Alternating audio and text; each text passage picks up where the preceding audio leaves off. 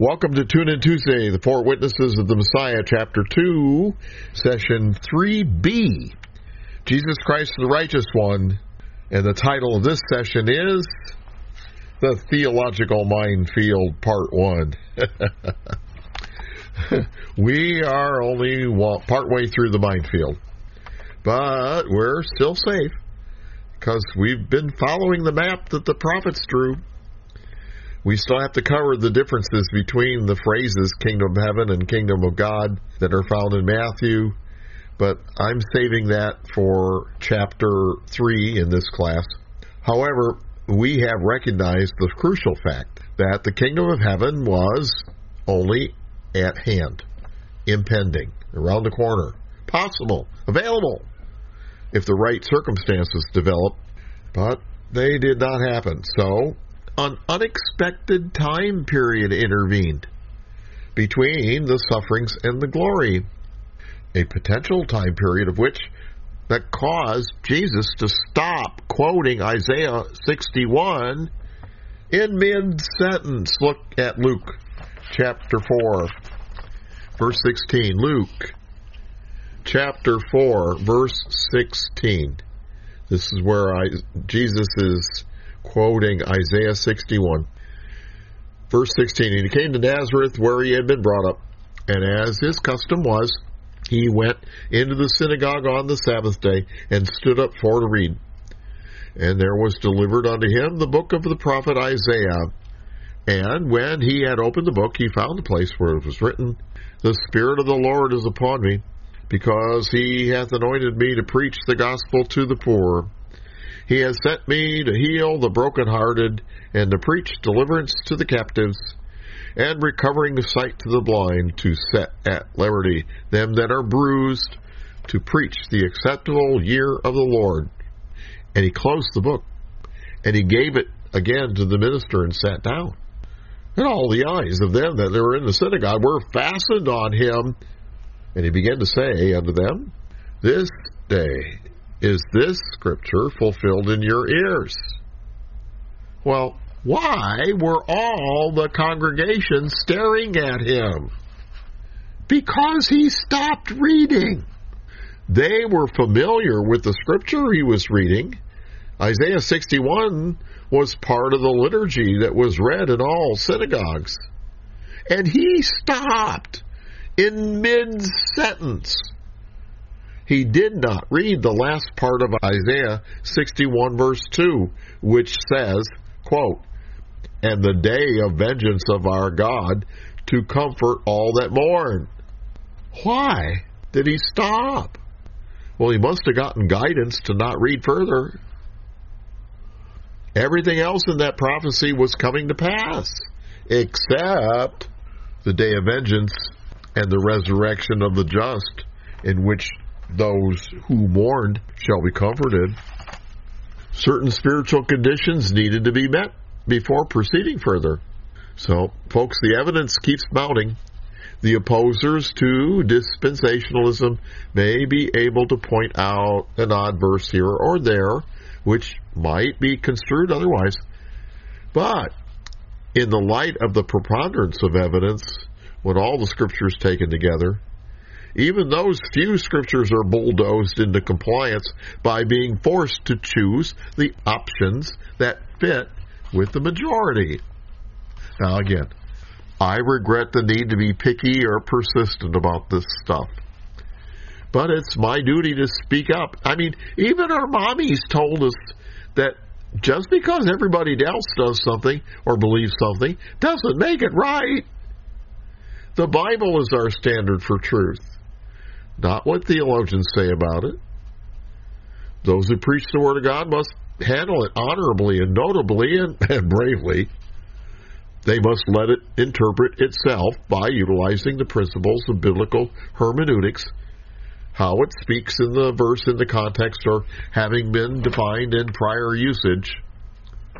So, now let's return to where we left off in Matthew 3 for more unfinished business. Matthew chapter 3, verse 11. I indeed baptize you with water unto repentance, John said, but he that comes after me is mightier than I, whose shoes I'm not worthy to bear. He shall baptize you with the Holy Spirit and with fire, whose fan is in his hand. And he will thoroughly purge his floor and gather his wheat into the garner, but he will burn up the chaff with unquenchable fire. So now we encounter another mine in the theological minefield.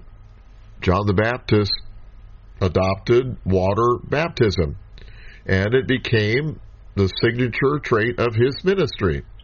His ministry occurred in the last months of the law administration and in the beginning months of the Christ administration. Later, in the fourth administration, Jesus' ministry adopted John's baptism as well, although Jesus did not baptize converts, his apostles did. But here's where the controversy starts. Now, of course, for you in this class, I'm preaching to the choir. You already know what I'm talking about. But I have to think ahead of where this teaching might grow, and so I need to cover the basics for those who may hear this on the playbacks. I don't know what their prior teaching will be. The fifth administration, the age of grace, started on the day of Pentecost in 28 AD. That's when the original Christian church started. Well, what baptism did they use? John the Baptist said that the Messiah was mightier or greater than he, and he would baptize in the Holy Spirit. Well, we read that in Matthew 3, Mark 1:8 and Luke 3:16 and John 1:33 all say the same thing, and they pose that the baptism in the Spirit was something greater. Well, when did that start? Well, we believe that form of baptism started on the day of Pentecost when the Spirit was poured out. That also fits with a dispensational milestone when the trace of the Holy Spirit given to believers could change. Jesus even instructed the apostles about this in Acts chapter 1. Now, I teach more about this in the One Baptism of Original Christianity class. But here's what Jesus said just before he ascended. Look at Acts chapter 1, verse 5. Acts chapter 1, verse 5.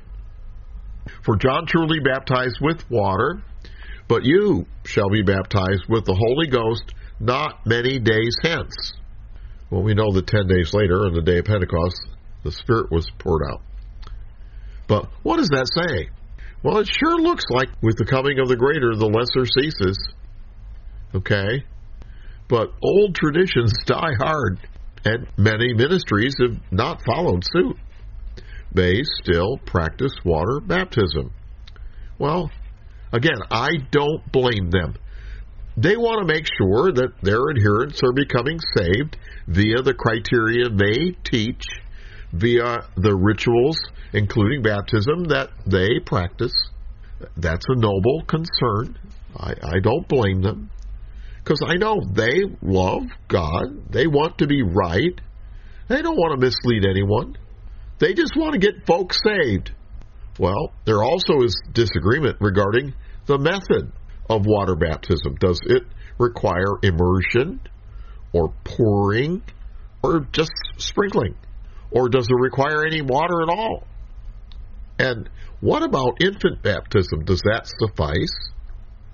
Well, I'm not going to try to make anyone change. I mean, we could take a look at the Greek syntax. We could determine what those nuances say. I could make an official pronouncement, and I could pound the podium. But there still will be some who won't accept the finding. They won't change. You know what? Wars have been fought over this. I would be a fool to try to force change. The only thing I can suggest is, what if there were a test to see if someone was indeed saved, man, we could follow up after all the ceremonies and rituals that have been done and see who was really born again afterward. Well, you know what? There is that kind of test. It exists. There is a way to prove that someone has a spirit. You know, if they can work one of the 9 manifestations of the Spirit that's listed in 1 Corinthians 12, 8 through 10, that would prove that they had the Spirit and that whatever ritual they had done to get saved worked.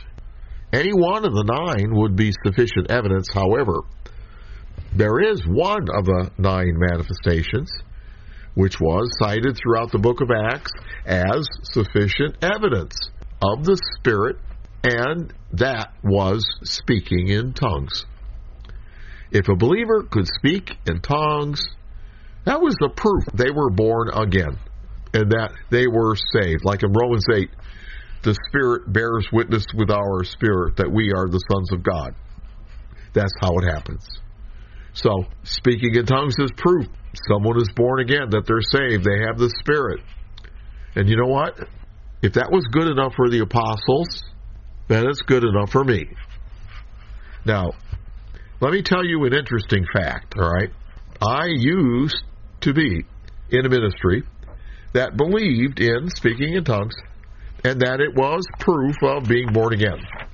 I'm in a different ministry now, but we believe the same thing. Throughout all of those, I've been an instructor for many classes that teach about the manifestations of the Holy Spirit, my Jesus Keys to Life foundational class, and my Growing in God's Power intermediate class involve that very subject. And I have witnessed believers speaking in tongues thousands of times. And I can tell you this, I probably have witnessed believers speaking in tongues, proving they're born again, who originally came from hundreds of different churches, who probably practiced all the different forms of water baptism or formula for salvation. And guess what? All of them spoke in tongues. So what's that tell you? Their believing worked. Therefore, I am not going to berate them for having had a quote-unquote inferior form of baptism. I'm going to rejoice with them that they have the proof they're born again. I'm not going to step on that mine in the minefield. Whew. But there's one more fact that might upset the apple cart, and that is, of all these thousands of people I've heard, I know of many believers who have spoken in tongues who never were water baptized. What does that signify? Well, it indicates that maybe something different is actually what is required to become born again since the administrational change on the day of Pentecost. It's possible, because dispensational milestones are times when such things can change. It is something that was inherent in the decisions the other people had to get water baptized earlier. Those believers who I'm speaking of who never got water baptized did do Romans 10:9. Look at Romans chapter 10, verse 9. Romans 10, verse 9. Romans 10:9, right straight out of the Bible. That if thou shalt confess with your mouth the Lord Jesus, and shalt believe in your heart that God hath raised him from the dead, thou shalt be saved.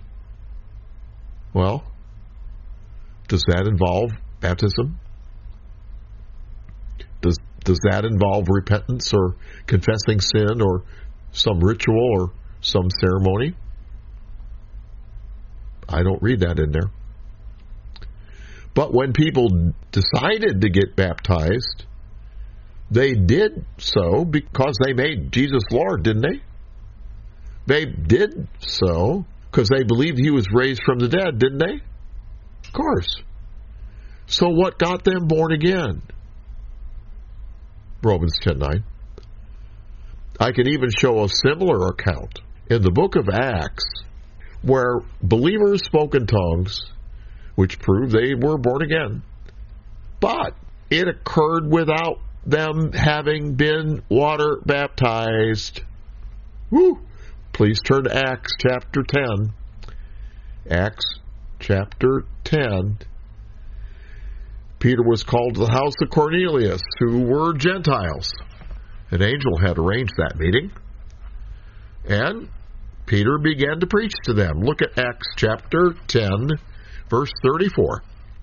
And then Peter opened his mouth and said, of a truth, I perceive that God is no respecter of persons, but in every nation he that reveres him and works righteousness is accepted with him. Now, Cornelius and his daughters and sons in his household were there listening with rapt attention to every word that Peter said, because they knew an angel had arranged the meeting. And so when he said that every nation was accepted with him, well, how do you think it made them feel? Wow, this is available to us.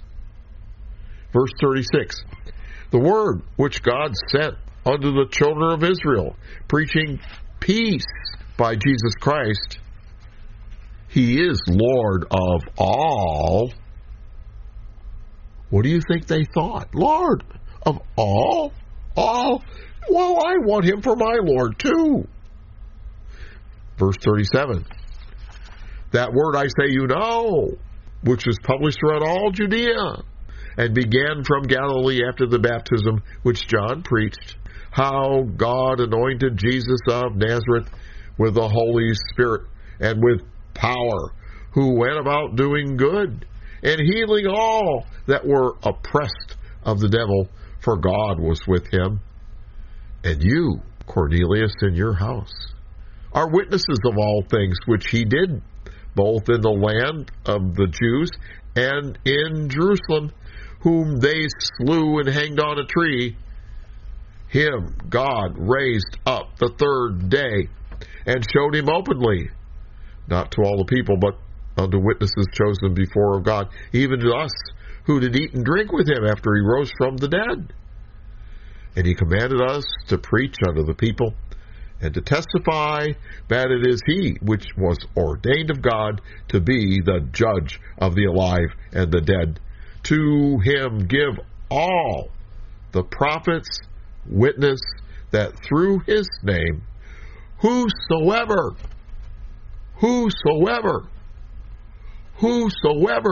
believeth in him shall receive remission of sin. And Cornelius and his household said to themselves, well, I'm a whosoever. I believe. And in the middle of Peter's preaching, something spontaneously happened. They responded to his preaching. They believed. Verse 44, while Peter yet spake, the Holy Spirit fell on all them which heard the word, and they of the circumcision which believed were astonished, as many as came with Peter, because that on the Gentiles also was poured out the gift of the Holy Spirit, for they heard them speak with tongues and magnify God. Had they done any ceremony? Had they done any ritual? Had they been water baptized? No.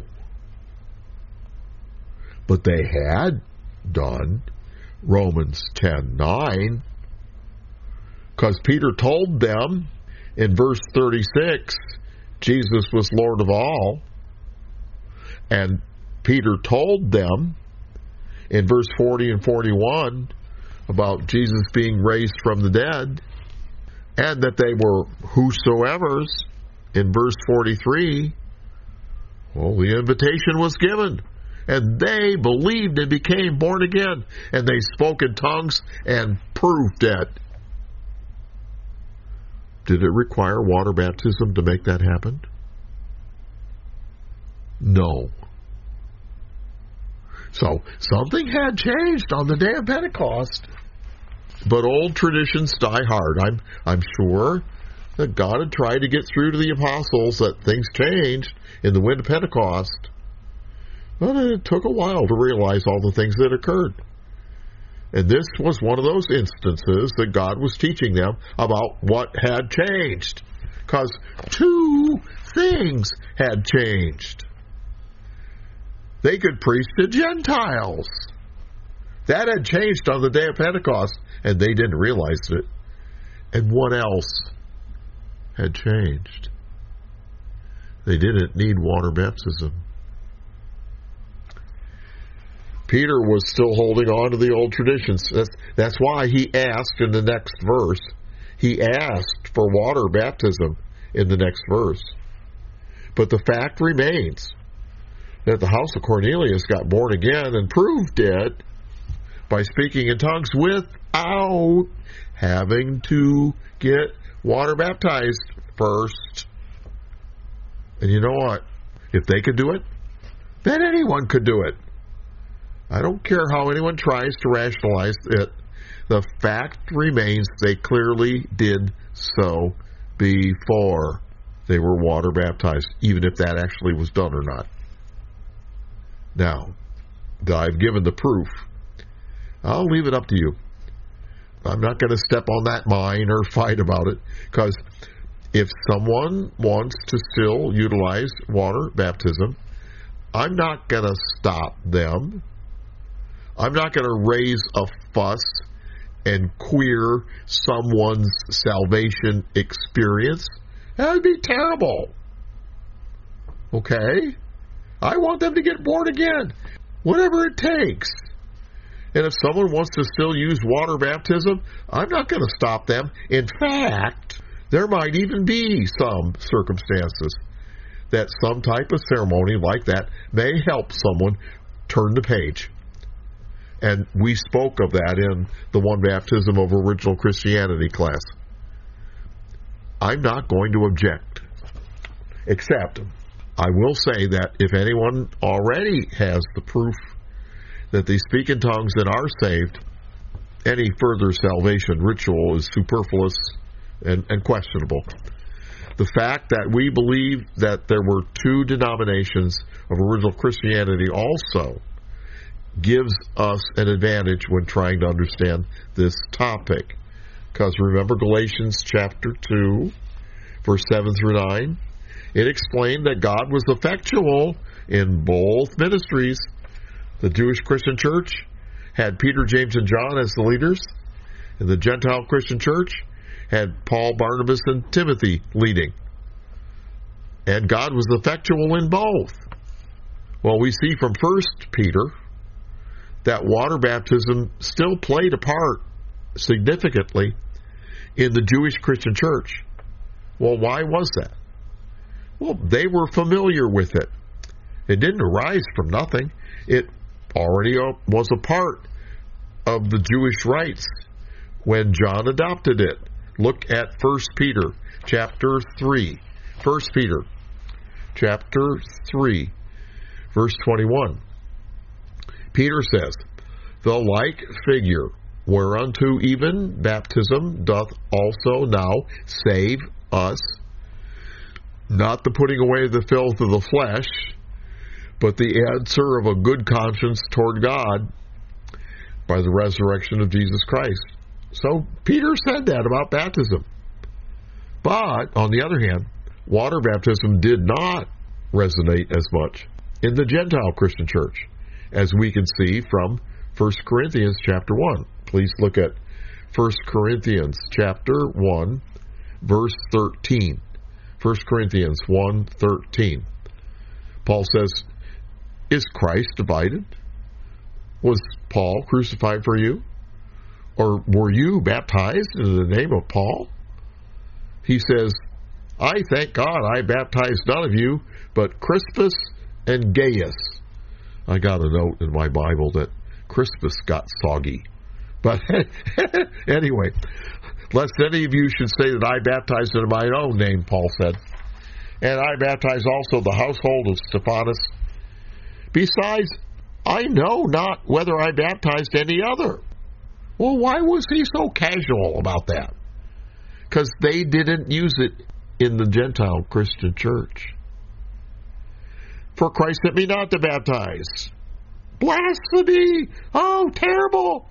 No, for Christ sent me not to baptize, but to preach the gospel, not with wisdom of words, lest the cross of Christ should be made of none effect.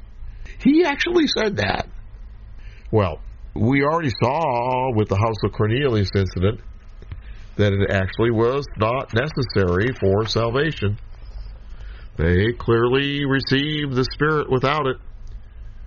So then, why did the Jewish Christian church perpetuate its use of water baptism? Simple. It still resonated with the Jews whom they were evangelizing. Remember, Paul even used it for the ruler of the synagogue in Corinth. Water baptism. Now, meanwhile, it didn't mean much to the Gentile people. So in the Gentile Christian church, you can see why Acts 19 came about in Ephesus. Look at Acts 19. The great Christian orator Apollos from Alexandria only knew the baptism of John. So then Aquila and Priscilla educated him regarding the way of God more perfectly, as Acts 18:26 says. And then in Acts 19:1, Paul, later on, arrived in Ephesus. Verse 1, and it came to pass that while Apollos was at Corinth, Paul, having passed through the upper coast, came to Ephesus. And he found certain disciples, and said to them, have you received the Holy Spirit when you believed? And they said to him, what's that? We haven't so much as heard whether there be a Holy Spirit. Well, wow, what a statement. So that proves two things. Did Apollos teach the Trinity? We haven't even heard there's a Holy Spirit. No. Did he teach baptism in the Spirit? No. All he knew was the baptism of John. Wow. Verse 3, and he said to them, well, unto what then were you baptized? And they said, unto John's baptism. Then said Paul, John verily baptized with the baptism of repentance, saying unto the people that they should believe on him which should come after him, that is, on Christ Jesus. And when they heard this, they were baptized in the name of the Lord Jesus. And when Paul had laid his hands on them, the Holy Spirit came on them. Here's the proof. It worked. And they spoke with tongues and prophesied. So, can you see? There was a different baptism beyond John's baptism. Well, there had always been more than one mentioned by John the Baptist from the very beginning. Matthew, Mark, Luke, and John all record John saying so. John baptized in water, but Jesus was coming to baptize in the Spirit. There were two baptisms. But then, why does Paul proclaim there's only one baptism? In Ephesians chapter 4, verse 4 through 6. Remember? One God, one Lord, one Spirit, one baptism. So, if there's only one baptism, which one is it? Well, we can see which one in Acts 19. They spoke in tongues. For more information, I refer you to my One Baptism of Original Christianity class. We now return to Matthew 3 to diffuse further minds. There are some more things we need to talk about where we were in Matthew 3. So, back to Matthew 3, verse 11. John the Baptist said, I indeed baptize you with water unto repentance, but he that comes after me is mightier than I, whose shoes I am not worthy to bear. He shall baptize you with the Holy Spirit and with fire, whose fan is in his hand. And he will thoroughly purge his floor and gather his wheat into the garner, but he shall burn up the chaff with unquenchable fire. Well, the baptism with the Holy Spirit is associated with fire. The word fire is used twice, verses 11 and 12. Well, are both usages the same or not? The first use is in a figure of speech called hendiades, Hendiadys. Now, whenever there's a figure of speech, I like to double check Bullinger's Figures of Speech book and get all the details straight. Bullinger says hendiades is two words employed, but only one thing or idea intended. One of the two words expresses the thing, and the other of synonymous or even different signification, not a second thing or idea, intensifies it by being changed, if a noun, into an adjective of the superlative degree, which is, by this means, made especially emphatic. Wow. Then what I do, to make sure I understand, I look at the examples that Bullinger gives to make sure I see it. So, in this figure, you have A and B, two nouns. And B, the second noun, becomes an adjective and is emphasized.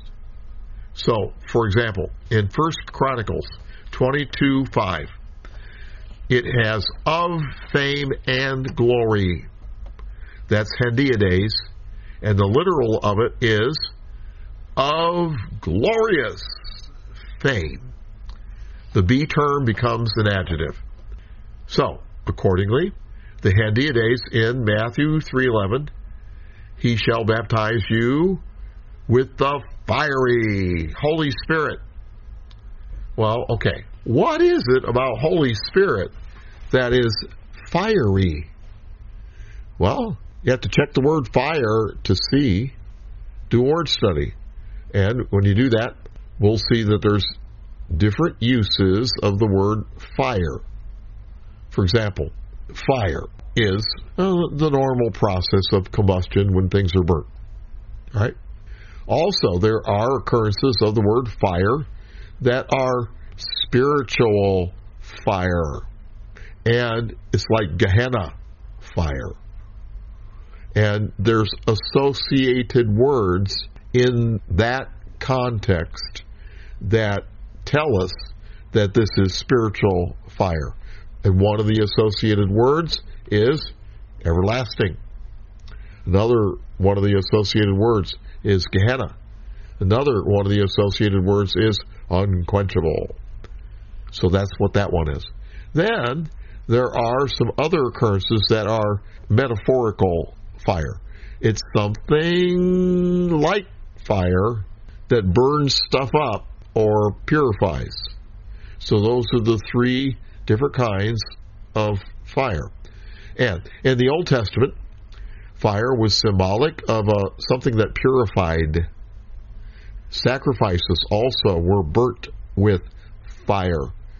They were vaporized. And consequently, fire symbolized the barrier between the physical realm and the spiritual realm. They got vaporized and entered the spiritual realm symbolically. See? So, nothing can enter the spiritual realm without being cleansed. So, what about the Holy Spirit that's fiery? Well, I think that if we think through the 7 traits of Holy Spirit, we will see what fits. So, conditional, fiery, nah. Portioned, fiery, nah. Exclusive, Fiery? No. Transformative? Fiery. Categorized? Fiery? Nah. Communicable? Fiery? Nope, doesn't fit. Administrational? Fiery? Nope. So I say the only thing that fits fire with traits of the Spirit is the transformative trait. Purified. See, I know that the more we manifest the Spirit, the more fruit of the Spirit we receive. That's transformative. They are the fruit. They're the results of the Spirit. See, Galatians 5:16 says, "This I say then, walk in the Spirit, and you shall not fulfill the lust of the flesh." All right, well, the more you walk in the Spirit, the transformative trait is at work. And you shall not fulfill the lust of the flesh. You see it? Receiving the Holy Spirit Today book says, quote, of this Hediades, quote, "Fire is the symbol of what the gift will do in the inner man," unquote. So, this fire fits with the transformative category of the Spirit. Now, the second use in the next verse, 12, is still in the future. And the actor in this case is not the Spirit, but Jesus that will use fire. So the use of the associated word unquenchable in that verse relegates the second use of the word fire to the judgment. So that fits with 1 Corinthians 3. Look at 1 Corinthians 3. So Matthew 3:12, the use of fire fits with 1 Corinthians 3. Verse 10, "According to the grace of God which is given to me, as a wise master builder, I've laid the foundation, and another builds thereon. But let every man take heed how he builds thereon. For other foundation can no man lay than that is laid, which is Jesus Christ. Now if any man build upon this foundation, gold, silver, precious stones, wood, hay, stubble, every man's work shall be made manifest, for the day of Christ, shall declare it, because it will be revealed by fire, and the fire will try every man's work of what sort it is." That's that spiritual fire. "If any man's work abide, which he hath built thereupon, he shall receive a reward. But if any man's work be burned, he shall suffer loss, but he himself shall be saved, yet so as by fire." Also, 1 Peter 1:7. Look at 1 Peter 1:7. "That the trial of your faith, being much more precious than of gold that perishes, though it be tried with fire, might be found unto praise and honor and glory at the appearing of Jesus Christ."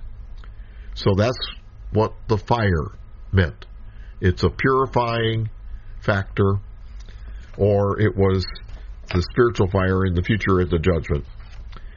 Now, the next phrase that I want to cover from Matthew 3:11 and 12 is repentance. Now, this may be a theological quagmire because of all the squabbling about baptism that's going on. Matthew 3:11 said that John the Baptist baptized with water unto repentance. Now, that word unto is eis, E-I-S, followed by the accusative. Now, eis is used in other occurrences with the word repentance as well. Now, eis can have many meanings. Okay, well, is it unto repentance as in purpose, i.e., baptism is a step toward the goal of repentance in order that they repent? Or is it causal, eis, baptism because of their repentance? Some translators even go as far as rendering ace as baptism is a token or symbol of one's repentance. Well, which one is it? Well, I advocate avoiding the quagmire altogether, because I'm taking a pragmatic approach. But that might be as controversial as choosing one of those ace options. But since water baptism was made obsolete, I'm going to skip defining ace. Because what benefit is there to know now? It's conceptual, theological, and I'm practical. As you may have noticed, I eschew theological stuff.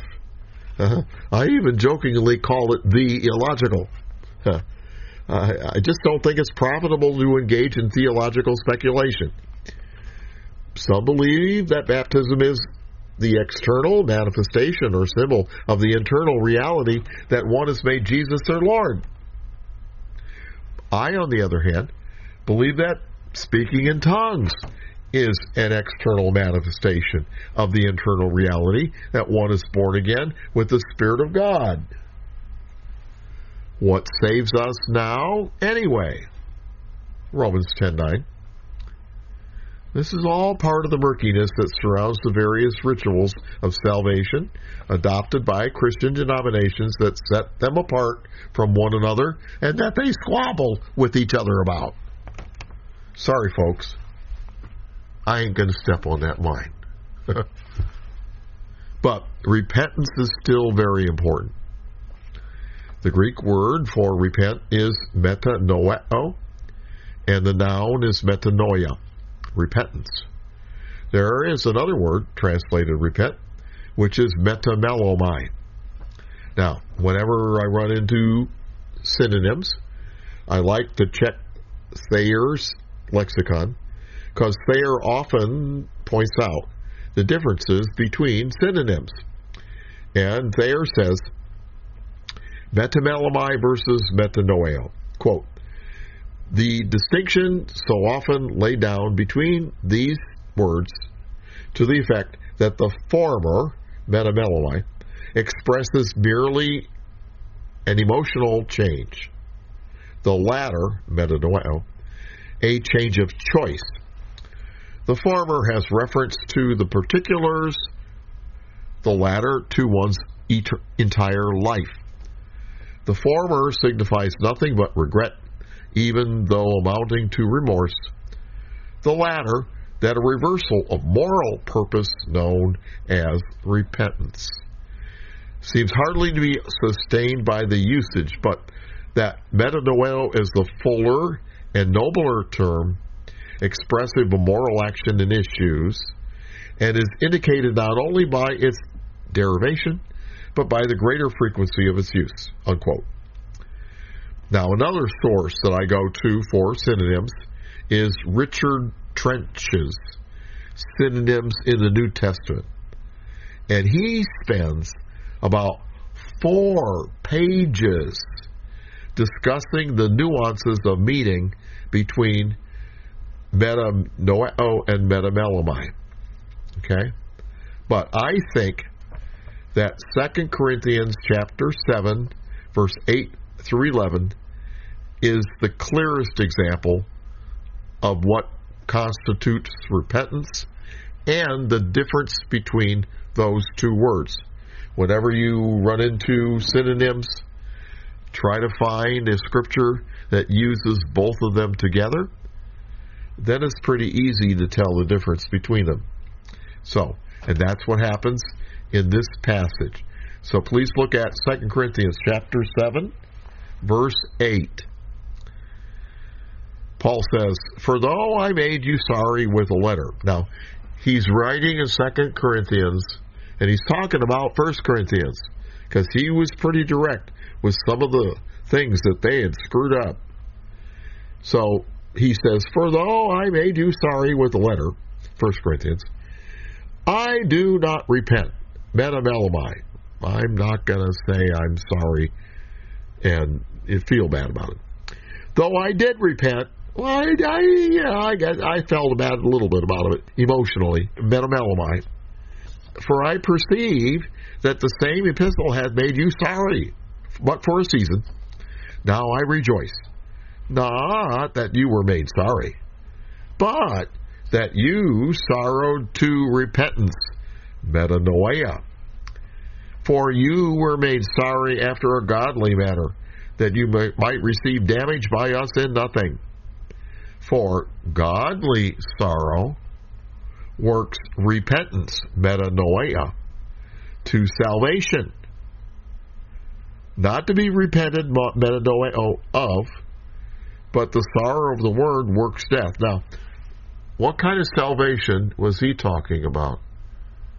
Because the Corinthians were already born again, but we have to understand salvation in its general term, because sozo means to be made whole. And that's what salvation is. Okay? It's wholeness. There's different kinds of wholeness we're going to see. So, and he goes on to say, verse 11, for behold, this same thing, that you sorrowed after a godly sort.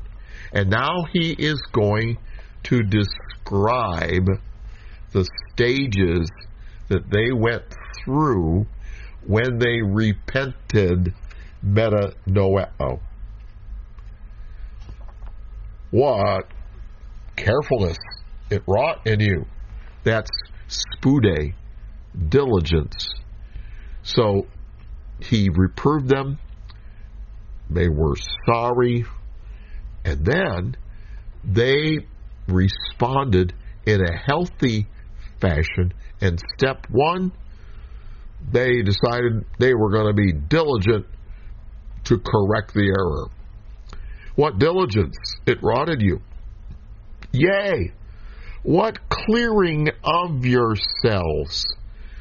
That clearing of yourselves is making a defense.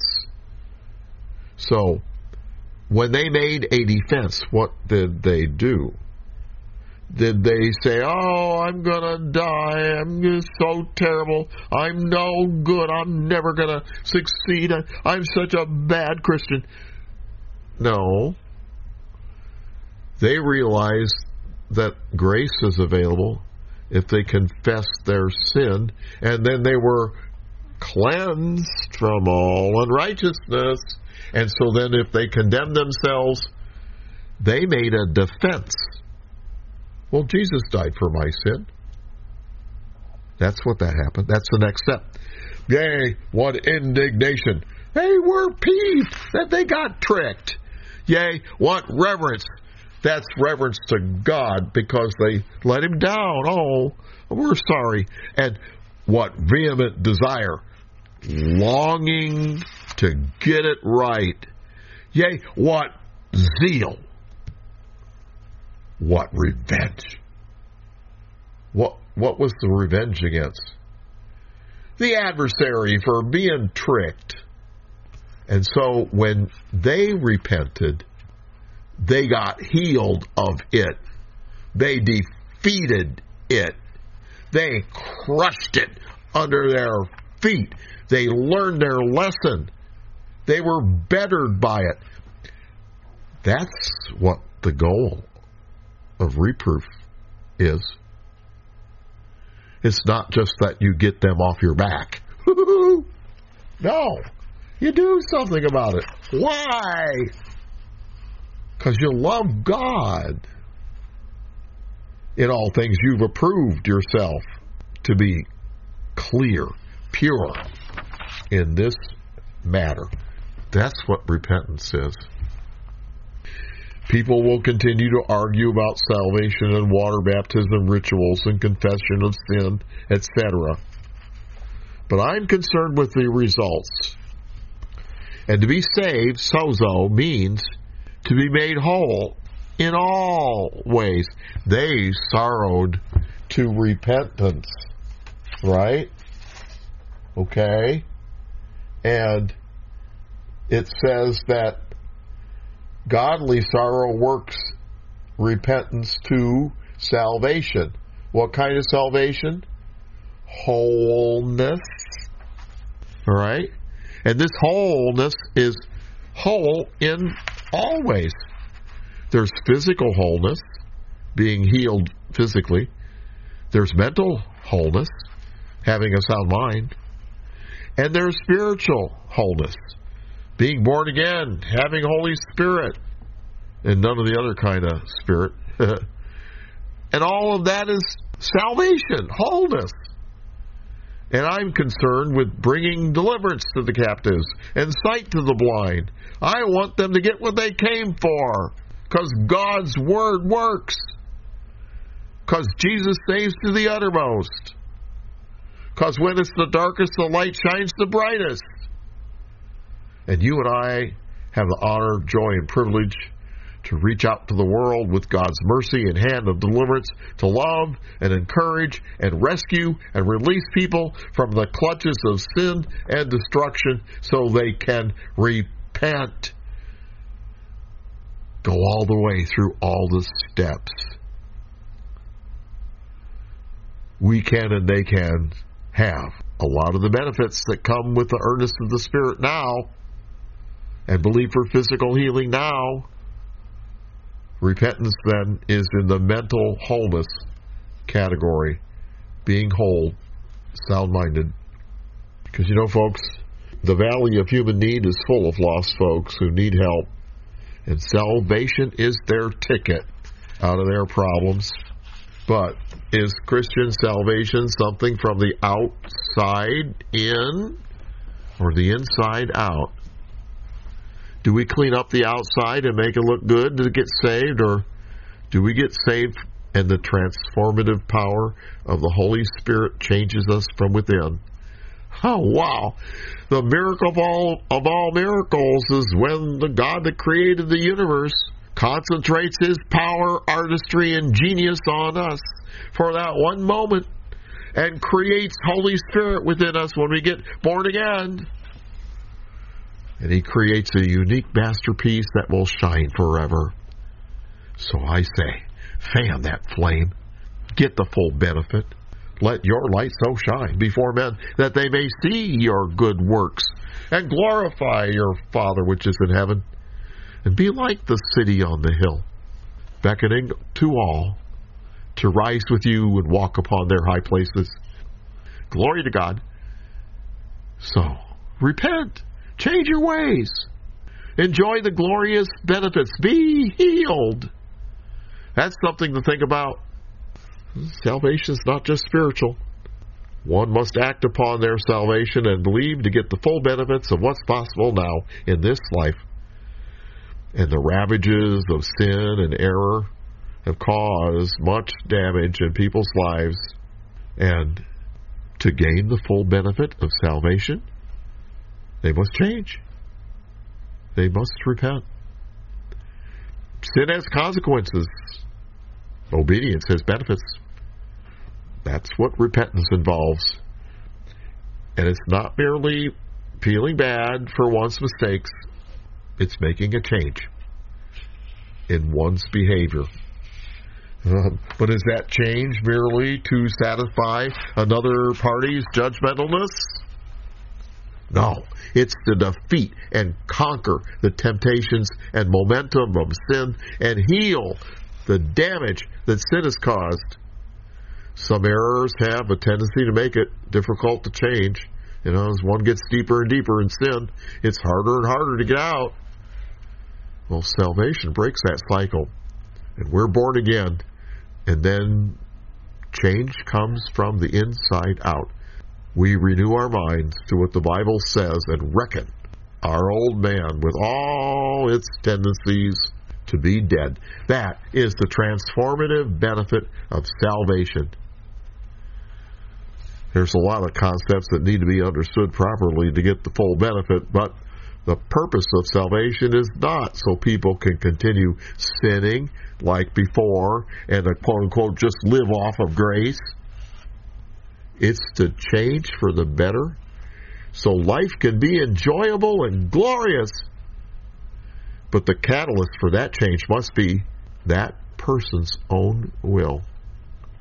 To get the greatest benefit, they must change because they want to, not because someone else forces them or guilts them into it. And this involves the proper church model for outreach. The common model is the condemnation and fear-based model. Oh, sin is bad. God hates sin. You are sinners. You must stop sinning to avoid hellfire. But there's another model. Not a conforming one, but a transforming one. The love and encouragement model. And when one becomes born again, they receive Holy Spirit, and along with it, they get a holy calling, a ministry. And if we find out what our godly calling is and do it, there's nothing more fulfilling and healing than that. Sin, then, is an impediment to that. So the best reason we ought to better ourselves and not succumb to temptations is that we love God and revere Him and don't want to let Him down because of all the wonderful things He's done for us and still can do. Because the path of the just is as a shining light that shines more and more unto the perfect day. Well, I say, shine. Shine.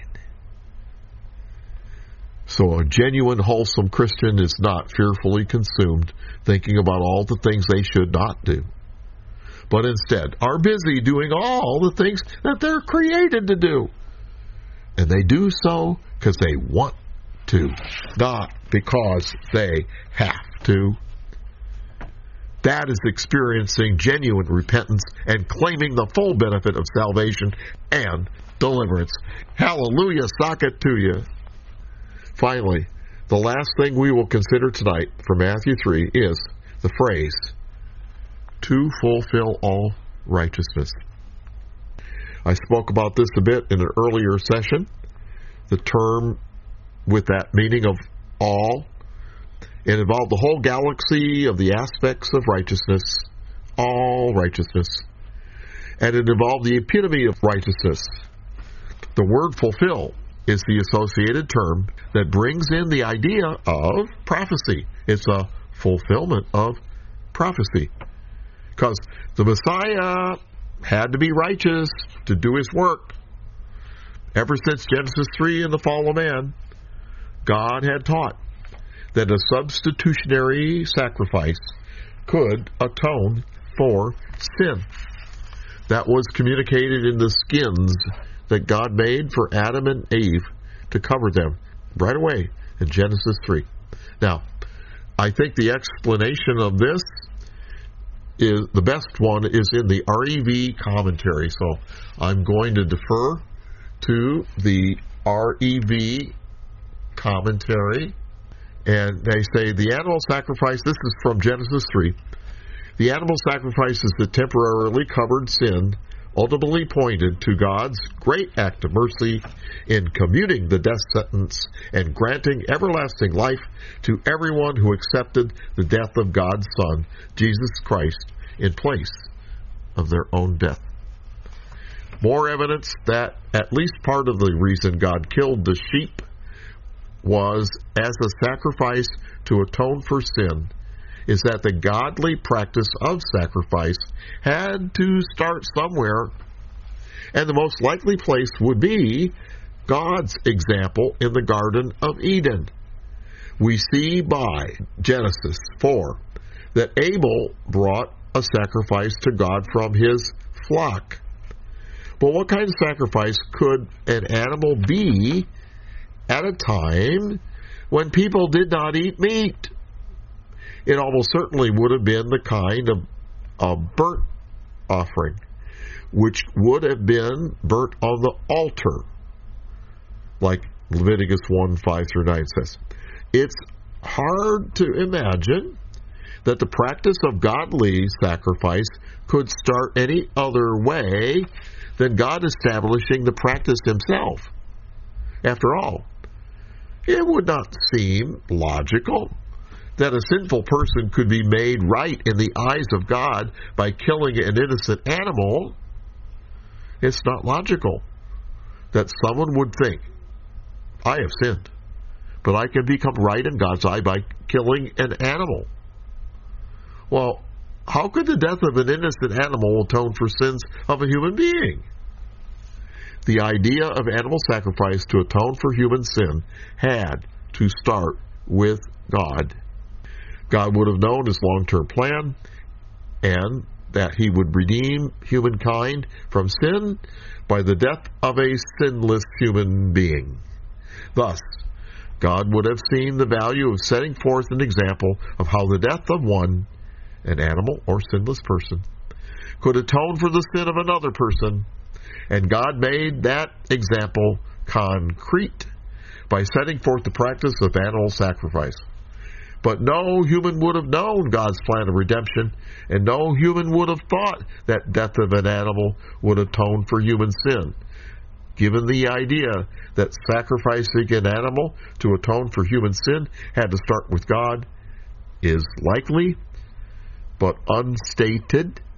After that, God sacrificed animals for Adam and Eve when he made skins, that they themselves even then presented offerings and sacrifices to God. That is where Cain and Abel would have learned about it. It's unlikely that God started the idea of a proper sacrifice with Cain and Abel, though, or that God had somehow personally, through an angel, taught them about sacrifice or the proper way to do it. The idea for a sacrifice that would atone for human sin via the death of a sinless Savior was already in the mind of God before Cain and Abel were born. And he started the idea when Adam and Eve sinned that they would have passed the idea down to their children, which would include Noah. The fact that Noah practiced animal sacrifice explains why almost every ancient culture practiced animal sacrifice. That is from the REV commentary. It's so logical. So, in keeping with this Savior who was coming to reverse the consequences of the sin of Adam and Eve, this was understood in that first prophecy in Genesis 3:15, where God said, I will put enmity between thee, the adversary, and the woman, and between thy seed, the adversary's seed, and her seed, the seed of the woman. It shall bruise thy head, and thou shalt bruise his heel. So this coming one, her seed that would do that, would have to be without sin, like 2 Corinthians 5:21 says, for he, God, hath made him, Christ, to be sin for us, who knew no sin, that we might be made the righteousness of God in him. Because we traded places. We get what Jesus deserved. Jesus got what we deserved. And he could do that because he had no sin of his own. How could that happen? With the seed of the woman, which was human seed that would work, but it was received through a different means than through a man. God had to create it. Just like Hebrews chapter 2, verse 14 says. Hebrews chapter 2, verse 14. Forasmuch then as children are partakers of flesh and blood, he also himself likewise took part, only a part of the same, that through death he might destroy him that had the power of death, that is, the devil. Well, what part did he take? He took the flesh part. The blood part was pure. And then because of that, verse 15 would work. And deliver them through fear of death, were all their lifetime subject to bondage. For verily he took not on him the nature of angels, but he took on him the seed of Abraham. Wherefore in all things it behooved him to be made like unto his brethren, that he might be a merciful and faithful high priest in things pertaining to God, to make a reconciliation for the sins of the people. For in that he himself hath suffered being tempted, he's able to help them that are tempted. This is what, quote unquote, fulfilling all righteousness entails. Other prophecy was involved. Look at Isaiah 53. Isaiah 53. We're almost done here. Surely he hath borne our griefs, in verse 4, and carried our sorrows, yet we did esteem him stricken, smitten of God, and afflicted. But he was wounded for our transgressions. He was bruised for our iniquities. The chastisement of our peace was upon him, and with his stripes we are healed. All we like sheep have gone astray. We have turned every one to his own way, and the Lord hath laid on him the iniquity of us all. That's the prophecy that was fulfilled. And Romans fills in more details. Romans chapter 5, verse 6. For when we were yet without strength, in due time, Christ died for the ungodly. For scarcely for a righteous man will one to die, but yet peradventure for a good man some would even dare to die. But God commended his love toward us, in that while we were yet sinners, Christ died for us. Much more then, being now justified by his blood, we shall be saved from wrath through him. For if, when we were enemies, we were reconciled to God by the death of his Son, much more, being reconciled, we shall be saved by his life. And not only so, but we also joy in God through our Lord Jesus Christ, by whom we have now received the atonement. Wherefore, as by one man sin entered into the world, and death by sin, and so death passed on all men, for all sinned. For under the law, the sin was in the world, but sin is not imputed where there is no law. Nevertheless, death reigned from Adam to Moses, even over them that had not sinned, after the similitude of Adam's transgression, who is the figure of him that was to come. But not as the offense, so also is the free gift. For if through the offense of one many be dead, much more the grace of God and by the gift of grace, which is by one man, Jesus Christ, hath abounded to many. And it was not as it was by one that sinned, so is the gift. For the judgment was by one to condemnation, but the free gift is of many offenses to justification. For if by one man's offense death reigned by one, much more they which receive abundance of grace and of the gift of righteousness shall reign in life by one, Jesus Christ. Therefore, as by the offense of one judgment came upon all men to condemnation, even so by the righteousness of one the free gift came upon all men unto justification of life. For as by one man's disobedience many were made unrighteous, so by the obedience of one shall many be made righteous. That is fulfilling all righteousness. There you have it, straight from the Word. I brought you to the starting line. One of the awesome voices of God had just been given when Jesus was baptized. That was the starting gun.